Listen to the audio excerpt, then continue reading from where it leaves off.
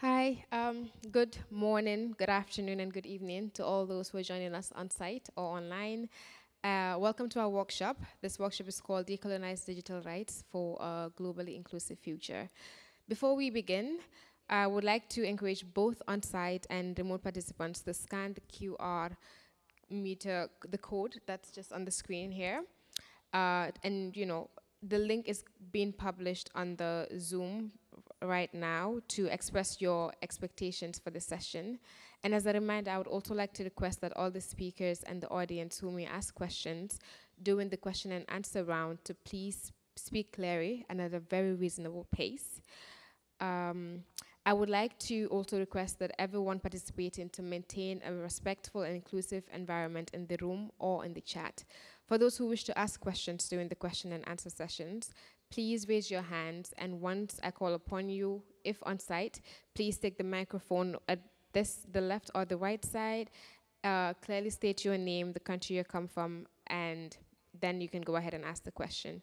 Additionally, please make sure that all mics are muted and other devices and other audio devices are also muted just to avoid disruptions.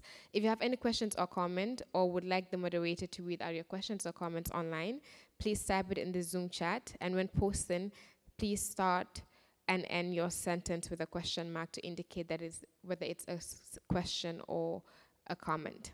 Thank you. We may now begin our session.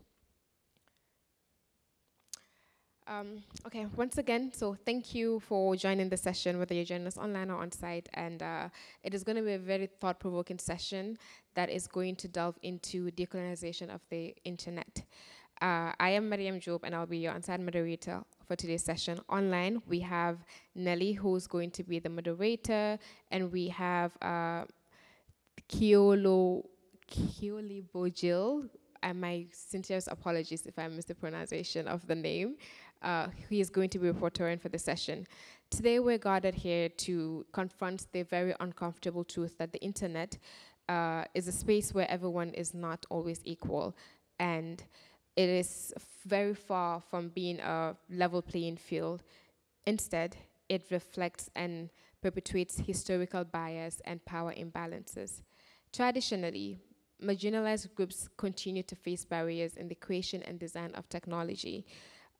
This often results to digital colonialism and the dominance of privileged groups in shaping technology design often leads to the production of off-balance power dynamics. This has far-reaching consequences as digital content and platforms produced in the global north continue to be consumed by the global south, and perpetuating linguistic bias and slower content removal from non-English content, regardless of the magnitude of hate or harm. The unequal response to these strategies, however, further highlights the disparity. While features such as safety check and on one-click option to overlay profile pictures with the flag of country undergoing distress were swiftly activated after attacks in France, bombings in Lebanon, it failed to trigger a similar response. While platforms have also introduced fact-checking measures for major elections in the West, misinformation and disinformation via some platforms continue to plague the global South. However, the underrepresentation of authors of color on online knowledge platforms paints a stark picture of the inequalities that persist. Even voice assistants designed to assist and interact with users have been found to reinforce gender biases, normalize sexual harassment, and perpetuate conversational behavior patterns imposed on women and girls. This not only limits their autonomy, but also puts them in the forefront of errors and biases. Hate speech targeting marginalized communities continues to rage online, creating a very unsafe environment for those from the global south and those from the marginalized communities. Users in the global south also have the right to feel safe and to feel the same autonomy as users in the global north. In this workshop today, we are going to delve into the concept of decolonization in relation to the internet, in relation to technology, and human rights and freedoms online. Our esteemed panelists who will be joining us, we have two on site and we have online panelists as well. They will unpack the evidence that exists of gender stereotypes, linguistic bias, and racial injustice that are coded into technology. They will shed light on how apps are often built based on creators' opinions of what the average user should or should not prefer. Furthermore, they will also offer recommendations on how online knowledge can be decentralized and how ideological influences can be delinked from the digital arena. They will propose practices and processes that can help decolonize the internet and transform it into a truly global interoperable space. Throughout the sessions, we're going to address 3 policy questions. One is that what are the colonial manifestations of technology such as language, gender, media, and artificial intelligence, and that are emerging on the internet? 2 is that how do we address these legacies that shape the internet and have become the ongoing colonialism and determines its future? How does decolonizing internet look like? The third is that what role do different stakeholders play in the process of decolonizing the internet, technology, and the digital arena as a whole? How can we better include marginalized communities in these discussions? We hope that by attending the session, participants will gain a deeper understanding into the context of decolonization in relation to the internet, and will learn to recognize the ways in which bias is built into our technology and understand that it is not truly neutral as we think it is. They will also discover the algorithms are merely opinions written into code, drawing data from actors, beliefs, and systems that perpetuate stereotypes and historical prejudice. Through this session, we hope and aim to have a conversation on how really to ensure that we decolonize technology and digital space and pave a way for a more equitable and inclusive future. I invite you to actively engage, ask questions, send your comments, both online and offline. And I will begin by introducing the speakers. We have Jonas. Jonas is, he's a postdoctorate researcher at the University of at the Oxford Internet Institute from the University of Oxford, and he's responsible for the co-lead of the Cloud Network project inside Fair Work Foundation. He was awarded a doctorate in sociology from the University of Brasilia in 2019. He is also a program that we have Shalini, who will be joining us online, who is a program director at Medan. She provides support to fact checkers, newsroom, academics, and is involved in addressing misinformation. She's also the co-founder of Khabar, India's only independent digital rural news network. And one of the next speaker is Ananya, who's here with us in person. She's the youth advisor of USAID's Digital Youth Council. Over the recent years, Ananya has been very active in the Global Digital Development Forum and has also been a Next Generation ICANN ambassador over the 64, the ICANN 64, ICANN 68, and ICANN 76. Ananya holds a master's degree in development and labor studies from Jawaharlal University, New Delhi. This is Ananya. We have Pedro, who is joining us online as well. He is an innovation lawyer at Systema Industry, has a PhD student at UFBR with an LMM from the University of Coimbra. He is a board member of IODA, ISOC Brazil, and the Creative Commons Brazil, and an organizer of the Youth LACIF. We have Manda, who's here with us in person, Tevin. He is from GIZ and is a tech and policy lawyer based in Nairobi, Kenya. He heads the data governance division at the DTC GIZ Kenya, and previously he worked as a data protection advisor at GIZ. He also serves as the secretary of the Kenya Privacy Professional Association. And with that, we begin the session today. We will start with Jonas, who's joining us online to have a brief presentation. Yes, Jonas, are you with us? Yes, good afternoon. Can I get the possibility of sharing my screen? Yes, please. Let me see that. Can you see it? Yes, we can see your screen now. Okay, thank you so much. Good afternoon for you. Good morning for me in London right now, and good morning even more for Pedro in Brazil. So it's an honor for us from the Fair Work Project to join this panel. I'm going to talk about the labor conditions in AI global production networks, and this is super important because normally we look in the digital rights community to the effects of technologies like AI, but we need to look also to the workers who are producing that. So the first assumption is that AI development and deployment is super dependent on human labor. And unfortunately, this human labor is characterized by a set of features that make it very precarious and with very, let's say, insufficient arrangements regarding a set of conditions like pay, management, and collectivization. When we talk about data work, we talk about activities like collection, curation, annotation, validation, and throughout all this chain, you have human labor. So when we talk about artificial intelligence, it's important to know that it's not so artificial. So we need like thousands of workers, and those thousands of workers are distributed all around the world. But this distribution is not random or neutral. This distribution express the legacies of colonialism when we have big companies in the global north who are hiring and developing these technologies, and a workforce mainly in the global south. We can see here how the main countries are India, Bangladesh, Pakistan.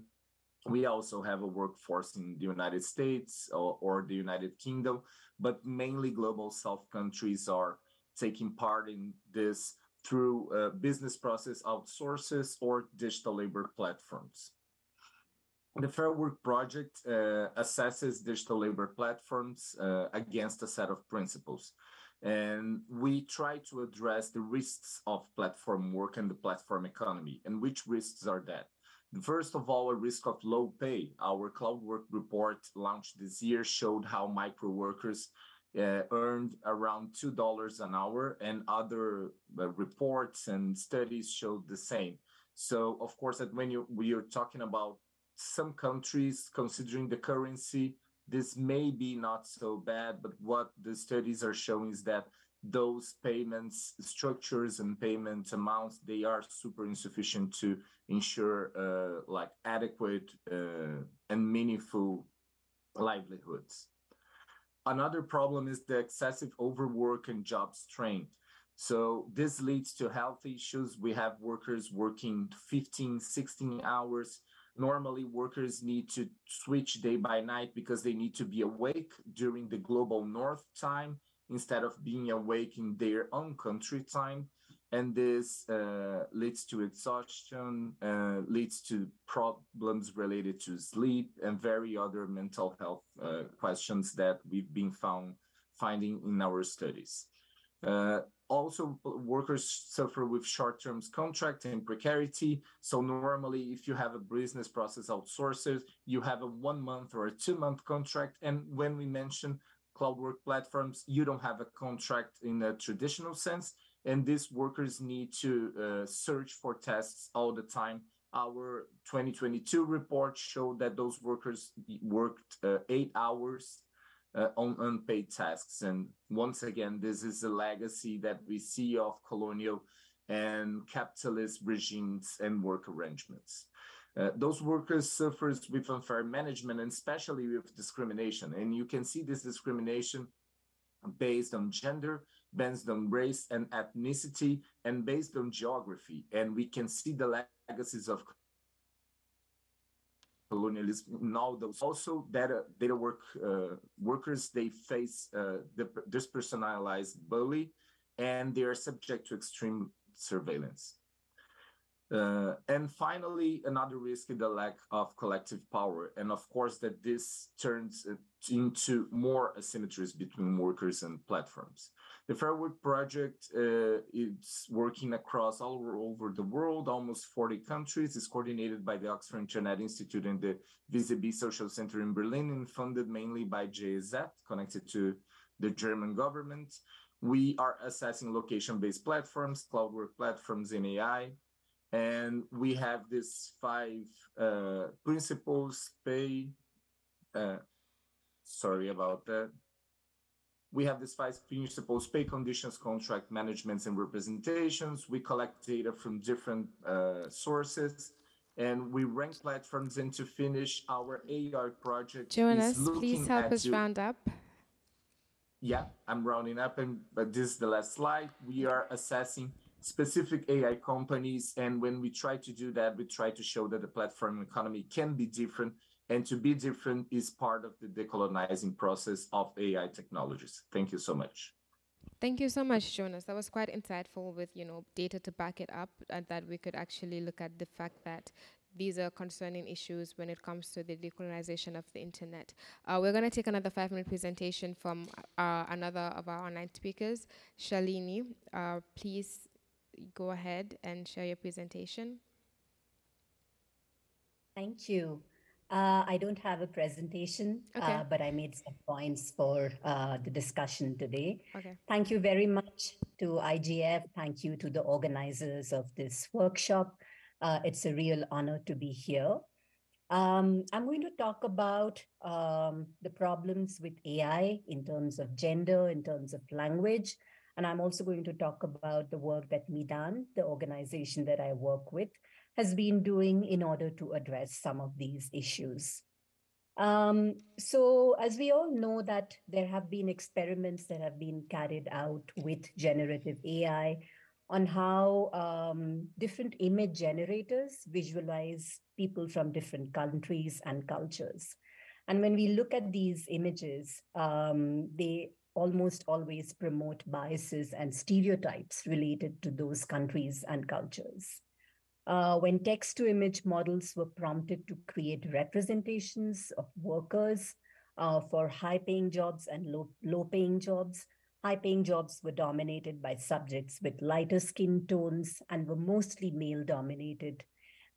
Images that we see don't represent the complexity and the heterogeneity and diversity of many cultures and people.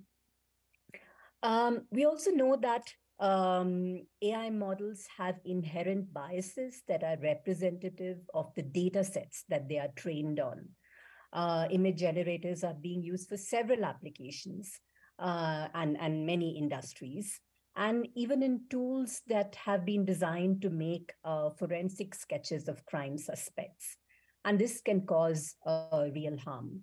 A lot of the models that are used tend to assume a Western context, and the AI systems look for patterns in data on which they are trained, often looking at trends that are more dominant. And they're also designed to mimic what has come before, not create diversity. So we're talking about inclusivity in technology. How do we ensure that AI technology is fair and representative, especially as more and more of us start using AI for the work that we are doing? Any technical solutions to solve for such bias would likely have to start with the training data that is being used. And to seek transparency from AI systems and from the companies that are involved is also really important, because very often these companies are very secretive about the data that they use to train their systems. There's also the issue of language. Often AI models are trained with data that uses mainstream languages. Often these are languages of the colonizers. Many AI-based translation services use only major languages, overlooking hundreds of lesser-known languages. And some of these are not even lesser-known languages. So languages such as Hindi and Bengali and Swahili, which are spoken a lot by people and by many people, they also need more resources to develop AI solutions. And from a sociocultural standpoint, preserving these languages is vital since they hold unique traditions, knowledge, and an entire culture's identity while protecting their richness and language diversity. So in this context, what is it that we are doing at Midan, the organization that I work with? We are a technology nonprofit. Over the last 10 years, as the internet has evolved and changed, Midan has maintained a unique position as a trusted partner and collaborator, working both with civil society organizations and with technology companies that harness the affordances of digital technology to communicate. Our approach has been consistent. We build collaborations, we build networks, and we build digital tools that make it easier for hyperlocal community perspectives to be integrated into how global information challenges are met. We understand that our ability to work across community, technology, and policy stakeholders is a privilege. And this is our unique contribution. We see ourselves as facilitators and enablers of change. And we do this by developing open source software that incorporates the state of the art ML and AI technologies, by building coalitions. A lot of these coalitions are built around large events such as elections that enable skills sharing and capacity building. And this multi-pronged approach strengthens collaboration and the ability for hyperlocal community perspectives and Thank, participation thank in you, addressing. thank you so much for that, Shalini. Thank you. That was quite insightful to learn about the work that you do and how they're methods and codes in our technology and our internet that has been existing for as long as we've been using the internet. And if we don't tackle them, if we don't talk about them, if we don't even realize that these stereotypes, these gender biases are coded into our internet and the way that we use it to digital technologies, we have a long way to go when it comes to decolonizing the internet. We're going to take another 5-minute presentation or speech from another of our speakers. This one is on site. But before we do that, I would like to share some of the comments that we made about the expectations of the session. We see that people expecting reflections, candid direction, articulation, radical, honest manifestations. Of course, the link is still on the Zoom chat, so if you would like to include your expectations, you may still go ahead and make the comment. Ananya, you may go ahead, please. Thank you so much. First of all, let me begin by saying that I'm very happy to be here in Japan. And no, it's not just because Japan is such a beautiful country and the people here are so nice. Of course they are, but also because I can finally live a day where I do not get spammed by calls from a range of companies trying to sell me their products, a bunch of coaching centers trying to send me to their engineering institutions with the aid of their tutors. By the way, I have a master's degree in development studies, so engineering was clearly never my choice. Random call center agents forcing me to invest in certain deals, or just another customer support automated call trying to divert my attention from my work. The one question that always comes to my mind when my phone rings and the Truecaller app detects it as a spam call is, how did they get my number? Who gave them my number? And why did they give it to them? Why was I not asked? Given that it is my number, and my number is connected to, very obviously, a ton of different data related to me, and since I own both the number and any data related to that number, I should have been asked, but I wasn't.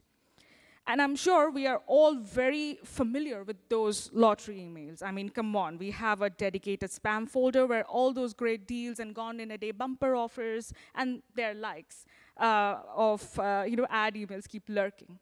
So how did they choose you or me? I mean, I have never been that lucky in my entire life, by the way. So who gave them our email address? And if they found our email addresses, are they going to be very far from our residential addresses or our bank account numbers? So the way we live our lives has become excessively dependent on virtual and online activities, and even more so after the pandemic. For instance, social media, inbuilt GPS, health apps, taxi apps, Google searches, everything, all of them require access to our personal data. Our details set to public or private are available for usage by online companies. The principal actors here capture our everyday social acts, translate them into quantifiable data, which is analyzed and used for the generation of profit. In the book, The Cost of Connection, the authors Nick Coldray and Ulysses Meyers also reiterate this view by emphasizing that instead of natural resources and labor, what is now being appropriated is human life through its conversion into data. Meaning our online identities have become a commodity which can be exploited and used for capital gains, controlling our time and usage and influencing important decisions or processes in our lives. Hence the term data colonialism. But I know some people do contest the usage of the term data colonialism because historically, colonialism is unthinkable without violence, the takeover of lands and populations by sheer physical force. That's true. But let's take the example of the Spanish Empire's requerimiento, or the demand document. It was made to inform the natives of the colonists' right to conquest. Conquistadors read this document out, demanding the natives' acceptance of the new conditions in Spanish, which no local understood. Now think of the terms of service we sign up to every time we join a platform. They're often unclear, long, full of jargons, which we rarely have the time to read, and so automatically, almost like a reflex, we click on, I agree.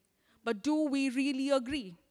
Unknowingly, we are giving consent to being tracked online, being called at odd hours to be sold insurance policies for the children, by the way, I don't have yet.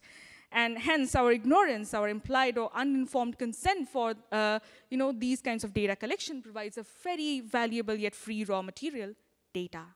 Once a senior official from a very famous company stated that data is more like the sunlight than oil, meaning a resource that can be harvested sustainably for the benefit of humanity. But this very idea makes my personal data a non-excludable natural resource available for public use. But does it not contradict the very word personal in personal data? Okay, I'll leave you with that. Thank you. She's the only person who's been on time since this session started. Thank you very much for that, Ananya. We're gonna take a 5-minute as well, a 5-minute presentation from Pedro, who's joining us online. Pedro, are you online? Yeah, can you hear me? Yes, we can hear you. Oh, that's great. So good afternoon, everyone. I hope you're all well. I'm greeting you from a 4 a.m. pre-holiday morning here in Brazil. But to get to the presentation, what I want to comment on with you today during this session is just, let me put the time here. Oh, there we go. Is the results of a research project funded by a LACNIC program focused on youth named Leaders 2.0. It is an amazing program with many interesting and diverse phases, and I recommend you all to seek more information about it, maybe as a way to repeat in the ADU in your regions. And for the sake of time, back to the real content of the presentation. The idea here is simple, linking sovereignty, fragmentation, regulation as a reaction, and the theme that I try to force into everything that I research, intellectual property. So governmental regulation is probably one of the most important threats we have to the internet when we are talking specifically about the dangers of fragmentation, but it's important to see what is behind these regulatory proposals, or to be more precise, what serves as justification for these movements. The argument that I will try to put forward here is that even when this is not the real reason that motivates its public authorities, especially when we're talking about authoritarian ones, hard regulation based on digital sovereignty arguments is frequently stimulated by distinctions that are originated in what we call digital colonialism, be it from multinational tech companies or countries who have much more steering power on modeling the internet than others, even if that's not implemented in such a direct and explicit manner. We can see this when those larger multinational companies end up extending the legal systems of their home countries to every corner of the globe, subtly imposing alien legislation, even when it doesn't follow the standards of the national laws that actually apply. This is where intellectual property comes in.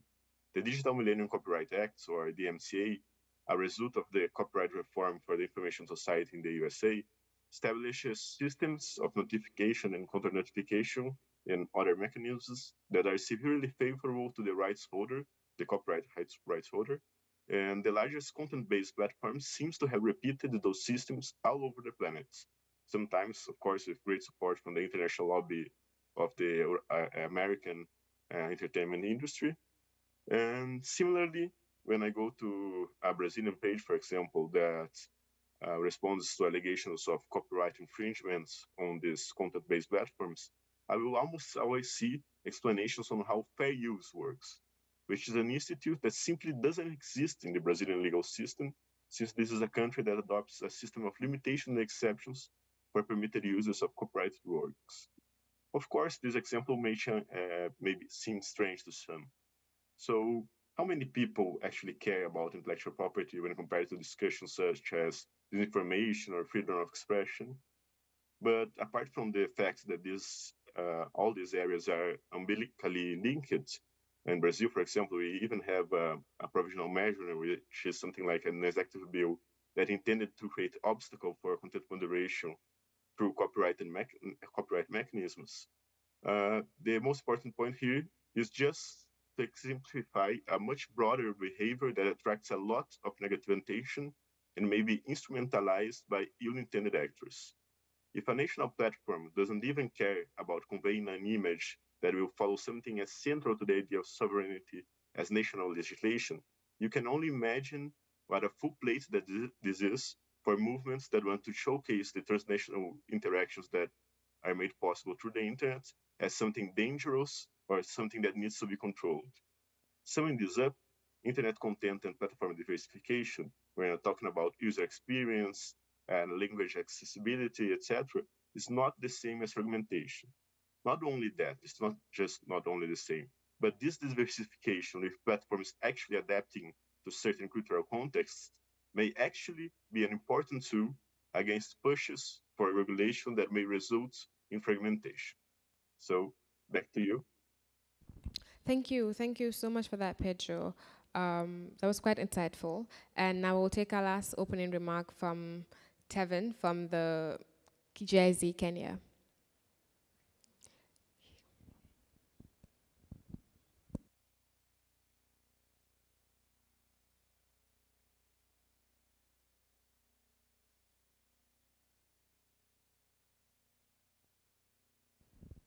Yes, it's working now.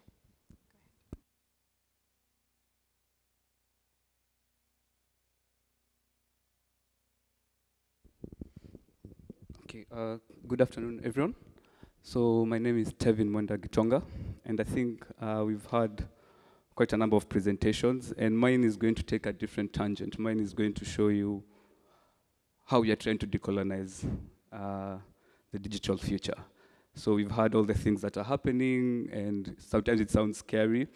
So ours is more of, let's try and actually solve it. Let's put our money where our mouth is. And I'm going to make a short presentation of the project that we're working on at GIZ.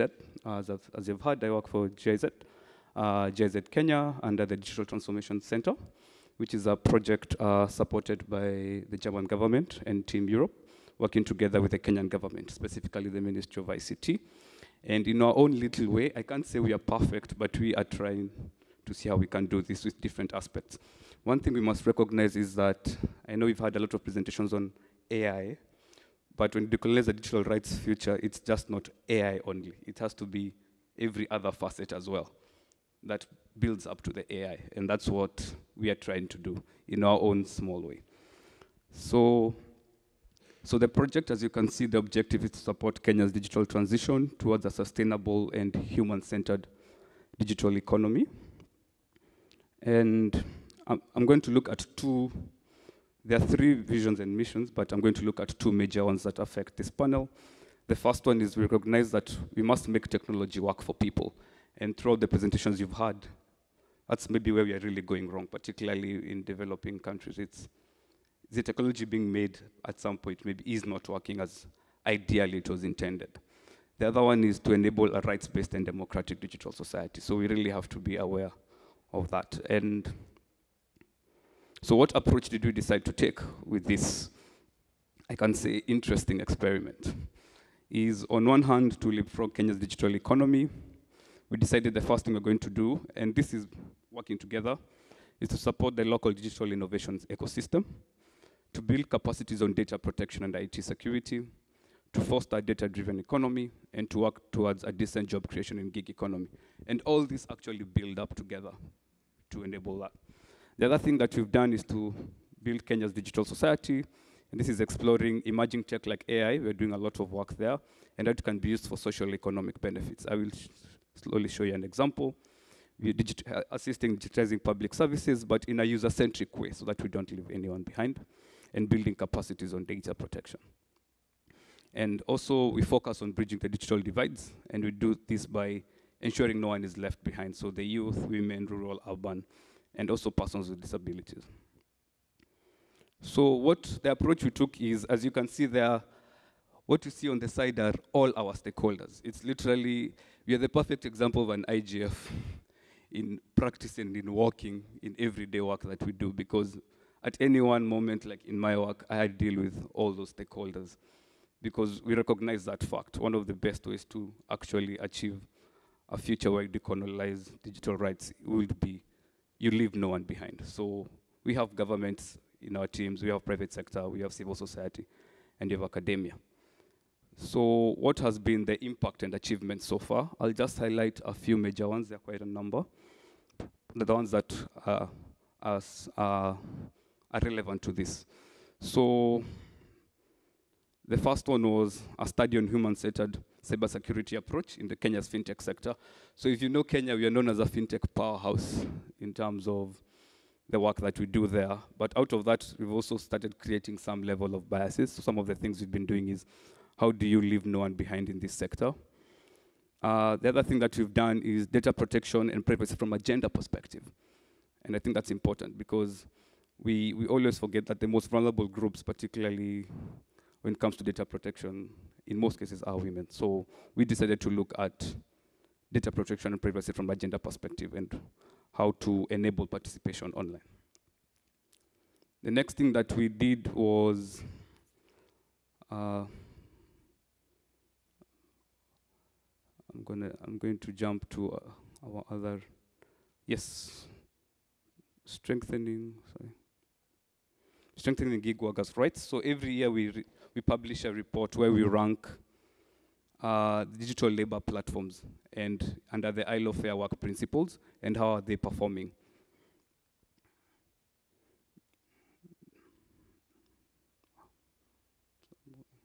And the other one, when it comes to AI and leaving no one behind, maybe the one that I'm always excited about is building local solutions.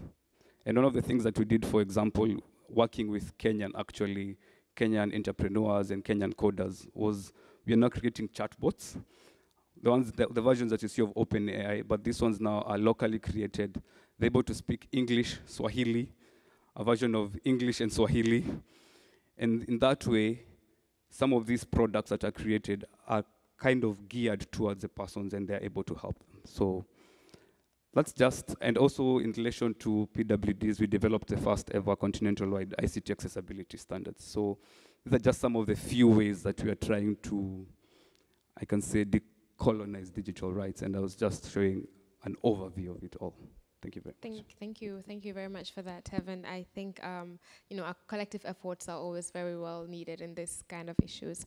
And our panelists have shed light on the concept of decolonization in relation to the internet, technology, and human rights and online freedoms. I think it's time that we engage in discussions that goes deeper into these concepts and explore the synergies and trade-offs that are involved. Our objective really is to understand how we can harness these innovations and these issues to, responsibly create something more sustainable and equitable for a globally inclusive digital future. I would now like to ask, we would start with Jonas, who is online. Jonas, what are some of the ways in which cheap labor from the global south powers contemporary digital products and services? Cheap labor is key for all AI development, and this is why lots of companies are using digital labor platforms, because these digital labor platforms, they circumvent the social protections and digital labor rights basic digital labor rights, and sometimes we're talking about the 19th century rights like minimum wage or freedom of association. And using that, those companies can benefit from this cheap labor. And those workers, unfortunately, are not being compensated, do not have health and safety protection measures, and don't have the rights that we talk about as, once again, from the 19th century to the 20th century. And unfortunately, this is becoming a rule in the data services global value chains, including AI. And that's why we need to address this issue and talk about how to ensure those labor rights to workers all around the world, but focusing specifically on what's happening in the global south. Thank you, Jonas. I have a question for Shahili, but before I go on to that, I have a follow-up question to you, Jonas. Why are these conditions so bad, and how is it that the Fair Work Project, how is the Fair Work Project working to improve them? Jonas, you have the floor. It's to you. Why are these conditions so bad, and how is the Fair Work Project that you're working on working to improve them?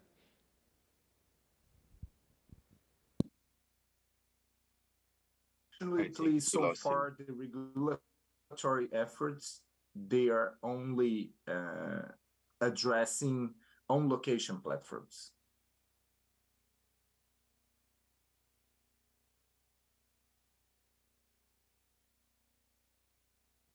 Okay, we're talking about where the Internet Governance Forum, and we're having internet issues and online. Okay, so we're gonna go ahead and move to Shalini since there's internet blockage over there. Shalini, what you mentioned some of the work you do at MENA during your opening remarks, and what forms does online hate and falsehood take while spreading in the APAC region? Thanks. I'm going to focus on the issue of gender in the Asia Pacific region. And I'm going to focus on South Asia. So women, trans people, non-binary people in South Asia are regularly targeted with online disinformation. And this disinformation is propagated in an attempt to silence already marginalized individuals and make it difficult for them to safely participate in public discourse. Much of the work on gender disinformation covers women in politics and those in the public domain. Research also shows the narrow definitions of gender disinformation and the current focus on women public figures are sometimes sidelining affected girls and women and gender minorities who do not have a public presence.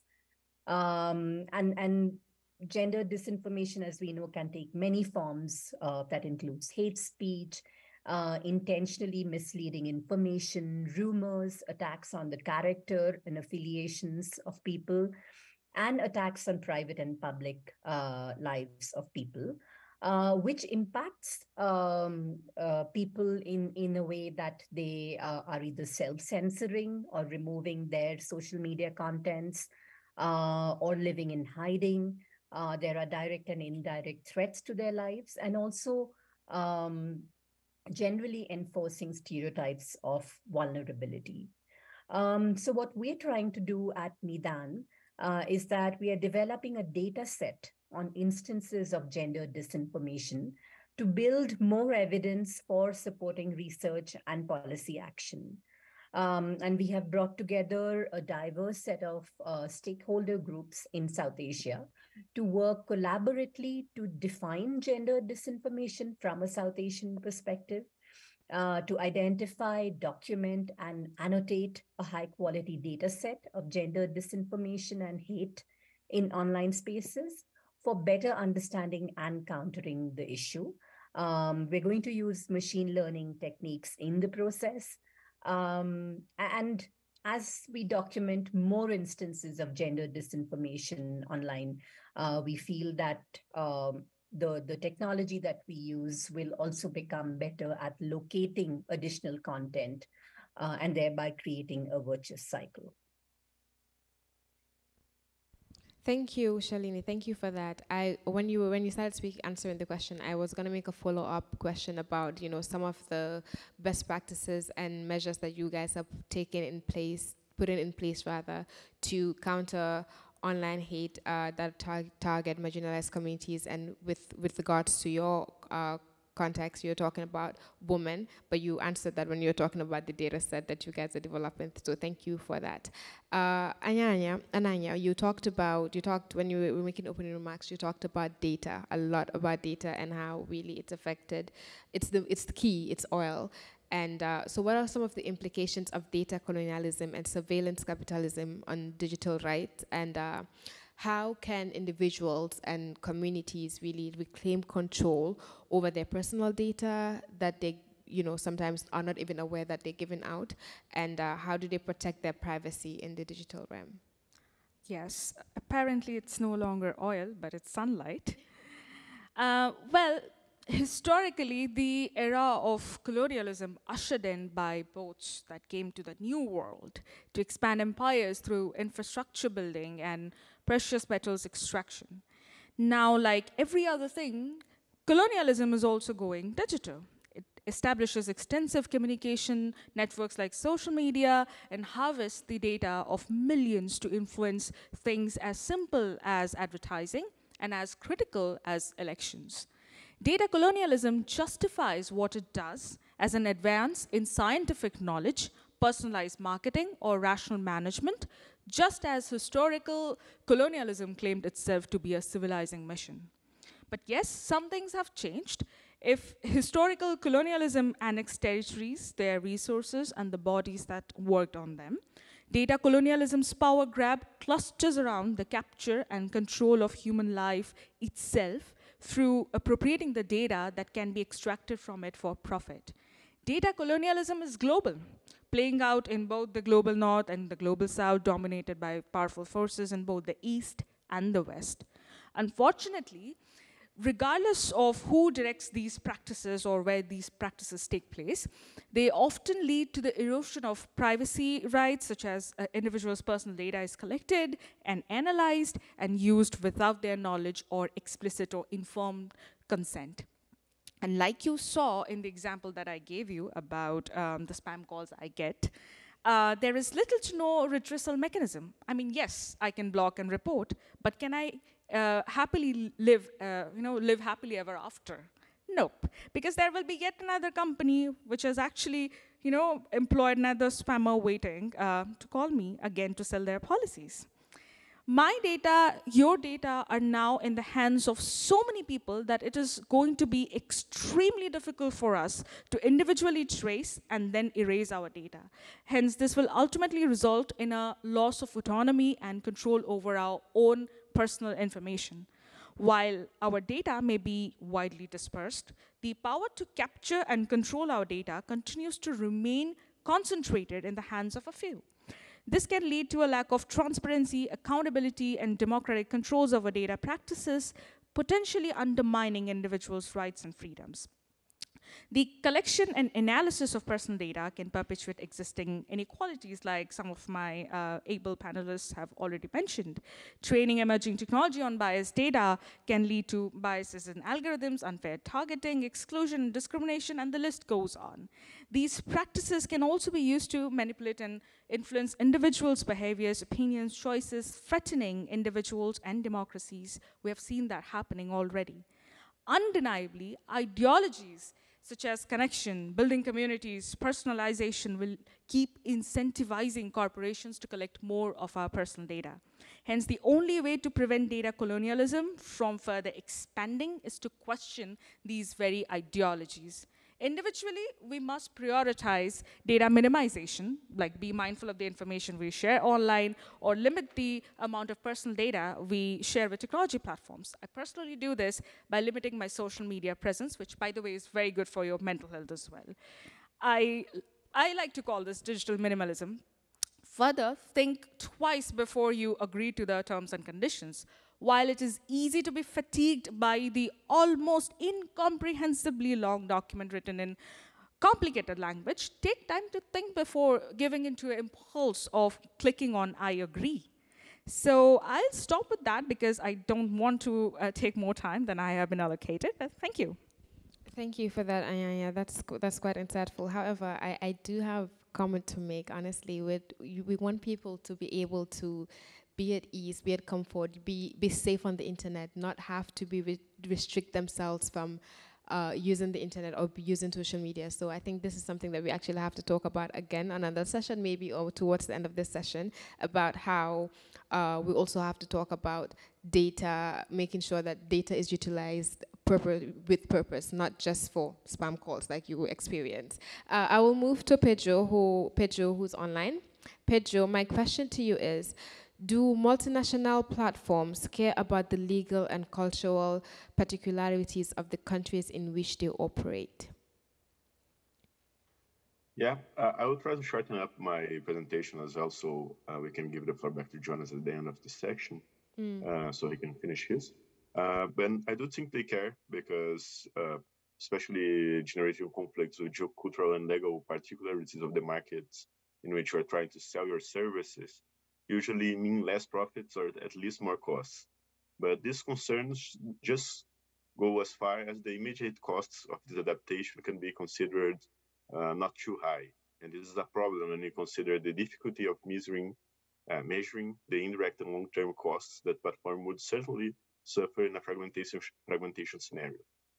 For example, while platforms investigated in the research project translated their main pages about intellectual property policies, but when you browse for more details, you'll notice that not even something as simple as the translation of subpages were normally done, or even the hyperlinks led us to English versions.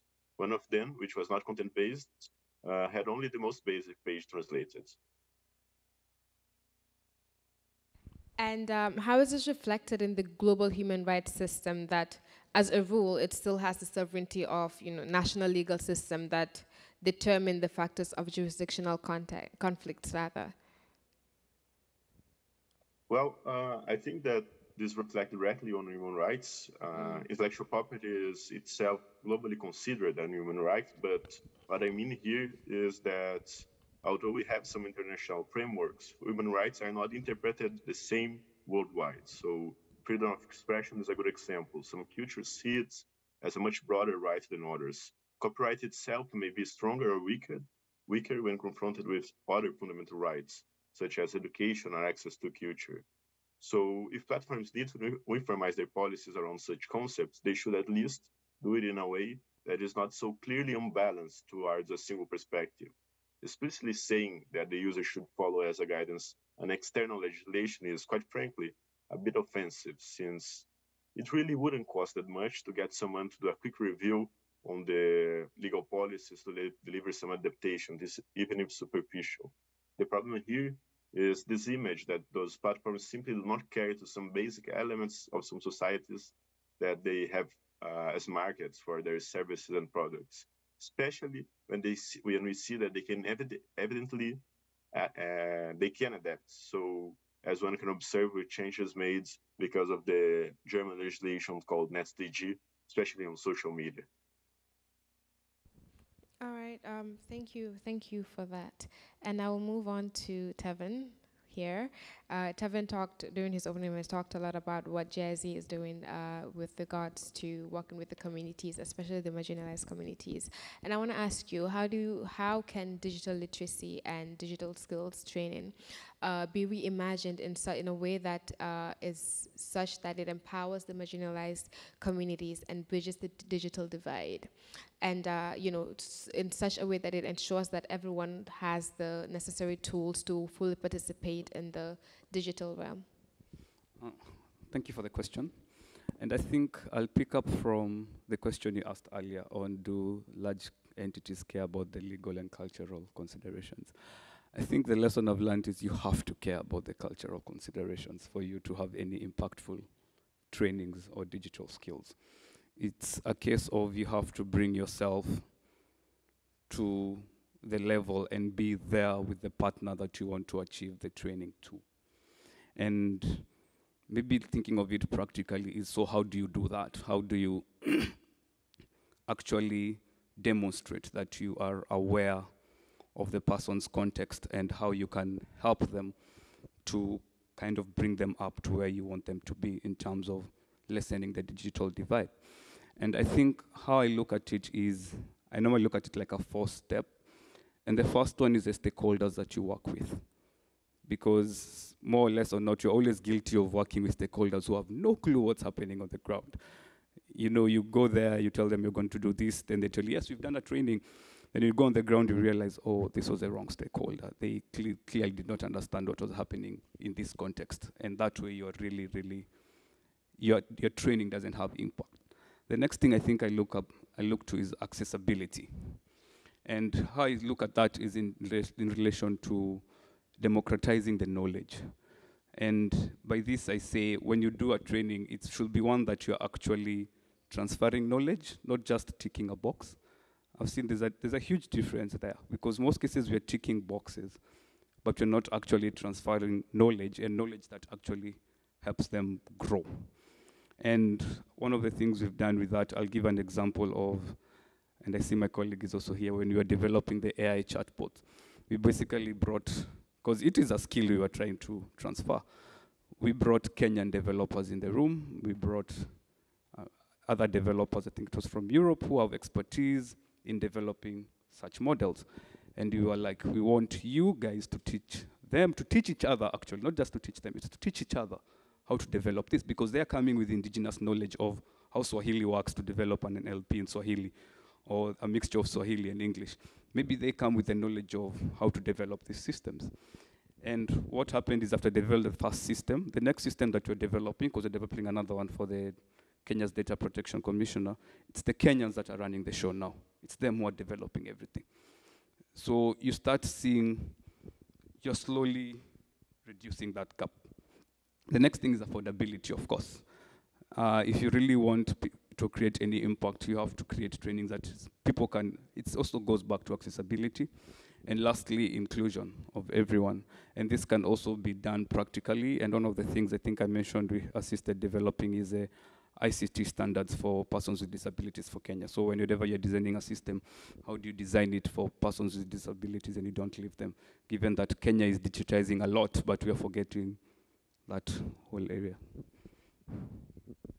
Thank you so much for that, Tevin. I think that, you know, with everything that all the panelists have said, it always goes back to bridging the digital divide, digital skills, making sure that people are aware of these things and they know how to protect themselves, they know how to use it, and they know what the issues are and how to tackle them. And when it comes to any matter of internet governance, really, if you ask me, we're not going to go any farther if we don't tackle the digital divide.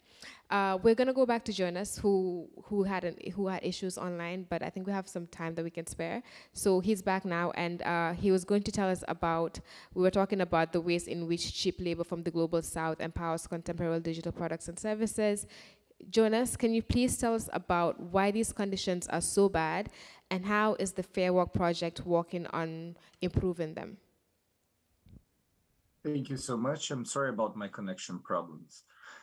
These conditions are bad because platforms found a way. I think my connection will, I think I will freeze again. I hope I don't. Because platforms found a way of circumventing digital labor and social protections.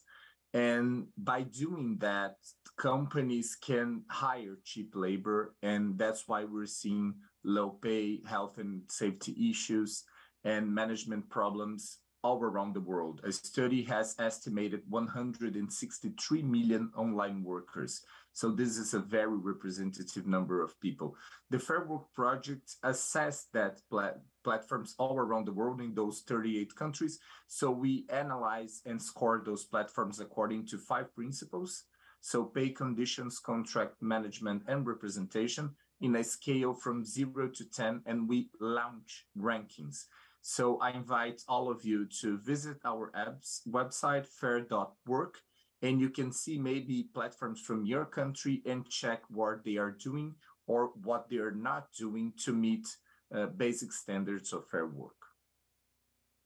Okay, thank you for that. I would like to thank all our speakers, both on site and online, for sharing their insights, sharing their experiences, and the efforts that they're working on. And I would open the floor for questions, both on site and online. I don't know if online moderator, do we have any questions online? If you're on site and you have a question, you may go to one of the standing mics. You state your name, the country you're from, and go ahead with your question. We have one question on site. Hi, my name is Daniele Turra. I am one of the youth ambassadors from Internet Society. I'm from Italy. So as the panelists anticipated, I'm understanding there are a lot of stereotypes, such as specific legal diversities that are not always respected. Also lack of accessibility, also the need to respect privacy, and all these different problems and needs are not always really respected. And all of that is because of economic patterns and interests worldwide. But some of them, for example, privacy, I would argue are also global rights. We can discuss about also being them human rights. I would very be interested to see, let's say, a taxonomy of specific local needs that are not respected by specific technologies of the global north when it comes to culture, history, or political characteristics. So I would like also to understand which are shared also with the global north and which are not. And with not, I mean not regarding people originally born in the global south that lately got to live in the global north, but specifically populations that plan to thrive in their own country of origin. So the idea is to understand which needs are local and which are global. Thank you. Okay, do you want Jonas to answer that, or it's open to any of the speakers? Sir? Okay, so Jonas, do you want to take up this question? No, I think that what I would like to say is that when we talk about this national and cultural context, what Fair Work Project is bringing is that we have one very serious problem that has been addressed here by other speakers, that is the biases, discrimination that is faced by users. But we also need to consider what is behind the digital technology production, and that's why we highlight this discrimination and the consideration of the local context. And for instance, when Pedro brings the discussion on national regulations, we also need to consider as well the national regulations about work and how those national regulations, the national and local context, and the different populations and the diversity of populations and cultural expressions can be considered in its own characteristics in the internet as a whole, but especially in digital labor platforms and global platforms. And that's why I believe that this discussion that Pedro brought and now that we had with the conversation needs to look to those diverse contexts and groups, and at the same time think about how to incorporate them also not only in the digital and data practices, but in the regulatory efforts as well. Okay, thank you. I'm also going to invite Tevin to address the question in a very brief remark. Yes? So maybe you asked what are local, what are international. So international, I'll say privacy. I think you've alluded to it. It affects everyone. It doesn't matter if it's global north or global south. We see it in Kenya every day. We have a data commissioner's office, and we actively work with them. And the same issues that are raised in European countries are the same issues that are raised in Kenya, even when it comes to AI products. It's why am I getting these marketing messages? How did you take my data? Issues of consent. Where are you using it? Where Kenyans have become very interesting. They're even asking, where are you transferring the data to? You know, they're asking questions that you will find anywhere. And this is not just, I can say, the urban Kenyan. It's even the rural Kenyan. You'll go and talk to them, and they're like, okay, I saw this application. However, they told me to do this. And I'm wondering why they told me to do this. So it's something that everyone is aware of. In relation to local, I'll say languages. Because when you're developing, for example, natural language processes, sadly, most of them are geared towards global north. How the English, the pronunciation of the words is very different, the language is being used. But it's high time we start looking at local aspects of, especially languages, because that's the only way you start bridging the digital divide, because not everyone will speak fluent English or fluent Swahili, and you need to develop products that cater for their needs. Yes, and that is going to bring me to a question for Pedro. Pedro, is the risk of, regarding the search for balance of power relations between countries, is it a risk, and how does this affect the internet as a global network? Yeah, I would like to build upon what was just said by the previous speaker, that I would use the same example, but inverted. I think language is an international issue, because even though we adapt to each country, it's the same issue that we have around the world. Privacy on the other side, you can have different interpretation of privacy, what's most important, what's not.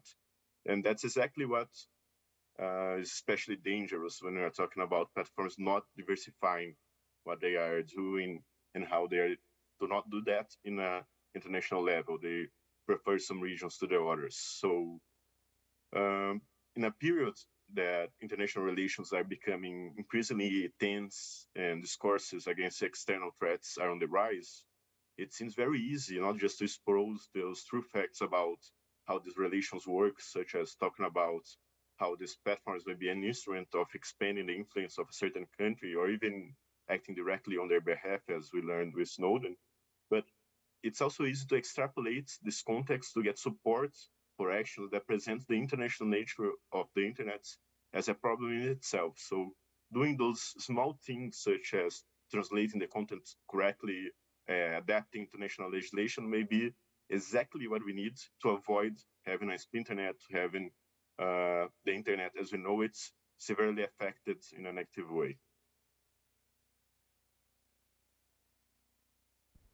Thank you for that. We have learned that we have some questions from the online participants, and I would like to call on to Nelly, our online moderator, to ask the questions out loud for the audience. Nelly, you may take the floor, please.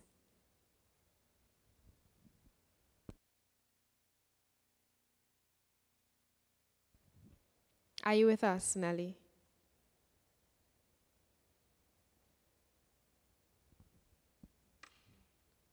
Okay, it seems Nelly is not with us. And any other question from the audience here, on-site participants? Nelly, we think you're muted, Nelly. Please unmute your mic and take the floor.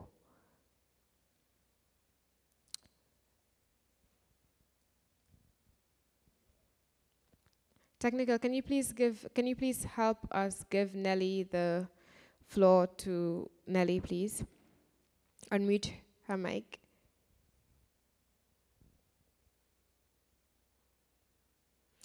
Okay. If there are no other questions, and it seems we're rounding up the session today, I'm actually very thrilled again to invite our speakers to share their invaluable recommendations to the following. What should Yes, I have some. Was that Nelly? Nelly, is that you?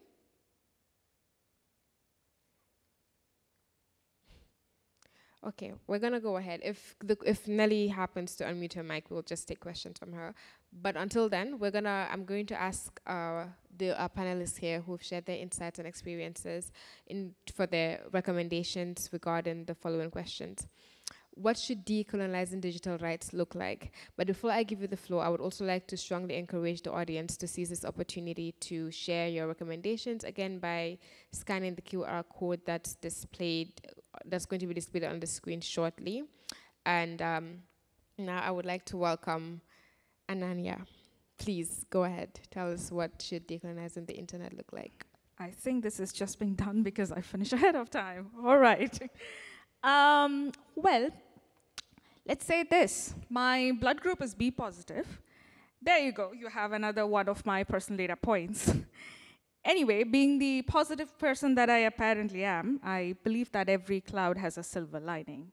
So this cloud of data colonialism presents an opportunity for us, an opportunity to create ethical systems which run on the principles of A, ownership by design, where users are provided with clear and understandable information about how their data will be collected, used, and processed, shared, stored, or erased. It involves obtaining informed consent that is granular and specific, allowing individuals to make informed choices about their data. B, minimization and anonymization. Only the necessary and most relevant data is collected and processed, and wherever possible, such data is kept anonymous and encrypted. This reduces the risks associated with data breaches and unauthorized access while respecting individuals' privacy. C, there should be an option to be forgotten or easily revoke consent when desired. I know there are options to be forgotten, but the option to revoke consent has been a complicated process so far.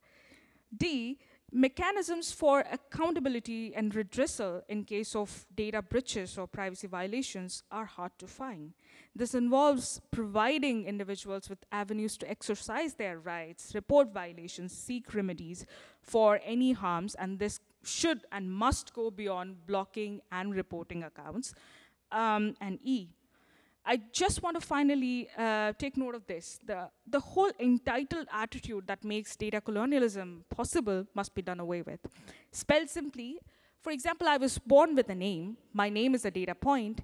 Just because I provided my name to my school on the day of enrollment does not automatically translate into their unprecedented right over an unchecked use of my name for the rest of their existence.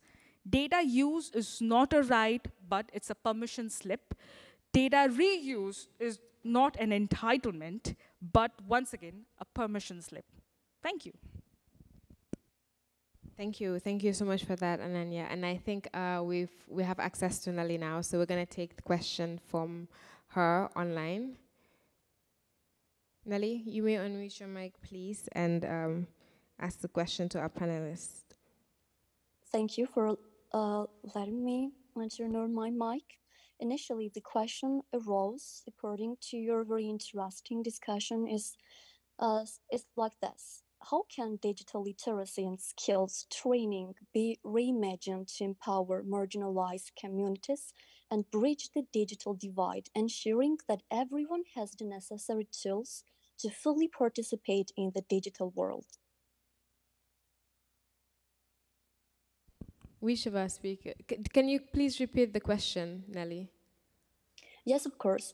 How can digital literacy and skills training be reimagined to empower marginalized communities and bridge the digital divide, ensuring that everyone has the necessary tools to fully participate in the digital world? Okay, Tevin is gonna take the question.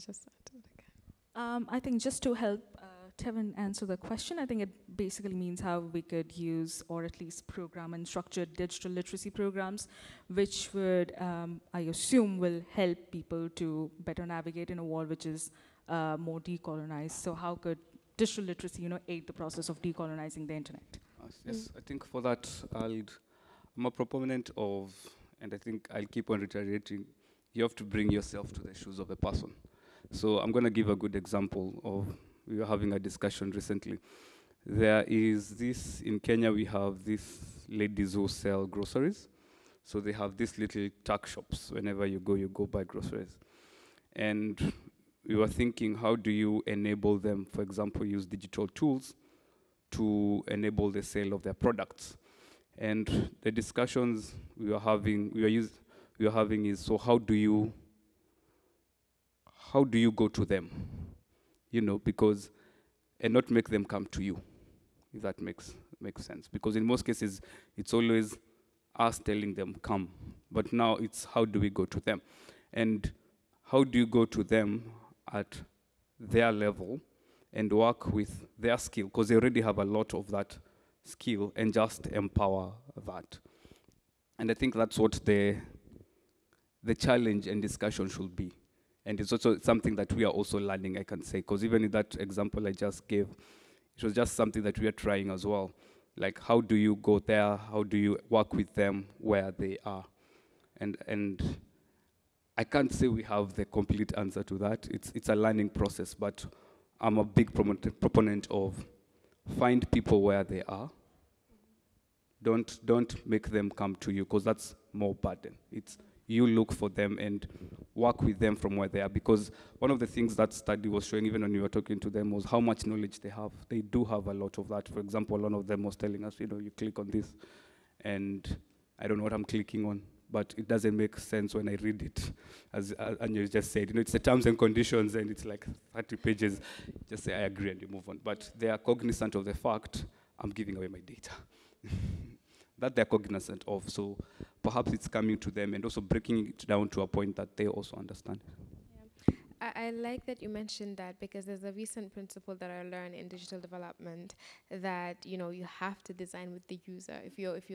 Because at the end of the day, if you're looking to benefit them and they need to be actively involved in the process, you need to know what their challenges are, what their perspectives are, what they think is going to benefit them, and include that in the process. And that's very true.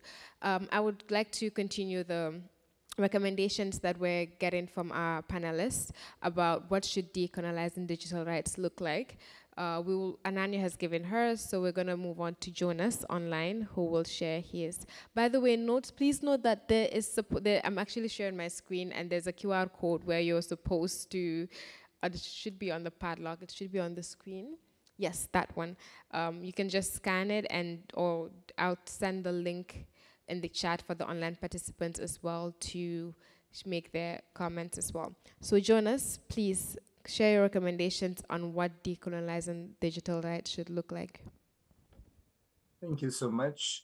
I would say that decolonize digital technologies involve not only decolonize the use of digital technologies, but also the production process. And that's why we need to incorporate the labor dimension to our decolonization agenda. And this means to ensure not only basic standards of fair work, it's why what we are assessing in our project, but a radically and structurally different work arrangement where workers are not exploited, where we don't have international, national, local, and population groups asymmetries, and where workers are not exploited anymore. So I believe that we need to incorporate this to our agenda. And to quote a Latin American philosopher called Enrique Dussel, he says that it's not only about decolonize, but it's about to liberate oppressed people and to create something radically new. Thank you for that, Jonas. Shalini? Yeah, I'm going to be very brief and say that in order to decolonize digital rights, it's really important to look at who's being included in the process of creating digital tools. We have to involve hyperlocal communities in creating data sets, something that I talked about earlier as well.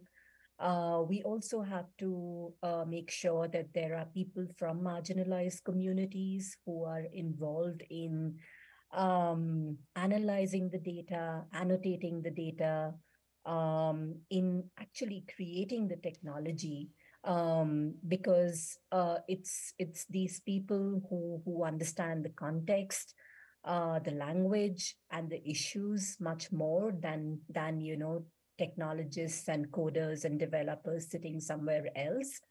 So involving the people in the creation of the technology, making processes more inclusive, ensuring that many languages are being included in the way that we analyze data.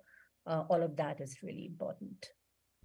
Thank you for that. And Pedro, what are your recommendations?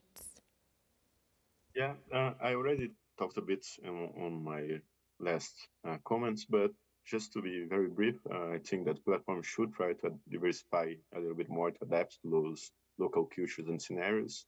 And countries that are historically more influential in directing how the internet is modeled should actively try to share these powers, these capacities. It's just not about just decolonizing the digital space, but preserving the internet as we know it as a global network and force for good. So that's it. Thanks for your attention to everyone. All right, thank you. And we'll take our last recommendations from our final panelists. Tevin. Perhaps my recommendation will be to ask ourselves 4 fundamental questions, and some of them have been alluded. The first one is who? Who's developing the systems? Second one is why are they doing it? In most cases, it's for economic gain. If you're being honest, the baseline of this whole conversation is economic gain and what they stand to benefit. As Anya said, data is the new sun, and I always call it the politics of data. Everyone wants to be the ruler of data now. Second is where are they being developed? Are they being developed where the marginalized people you're targeting are? Because where it's being developed, because someone sitting in Silicon Valley, to be quite honest, they're not really thinking of me as a Kenyan using their AI product. I am the last person in their mind because of where they are. The last thing is what? What is it for by the end of the day?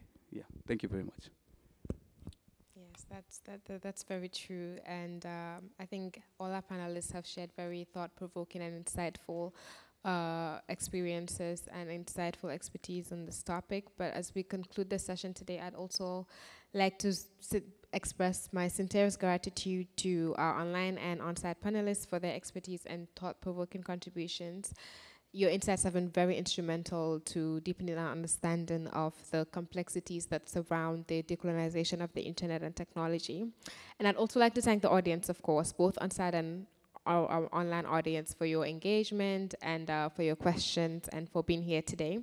Your participations have very enriched our discussions. In closing, I would like us to remember that the journey towards a decolonized internet and digital landscape, it's ongoing. It's not static. It's not something that's already established. It's ongoing and it's a learning process. It requires continuous reflections, dialogue, and call to actions. He talked about who's benefiting, what, and economic gain and all of that. And I think that together we can strive for a digital space that is inclusive and respects and empowers all individuals, all communities, regardless of their background, regardless of their geographical location. We have to work together in order to create a future where the internet truly becomes a force of equality, justice, and liberation. Thank you, and that is it for this session. Thank you all.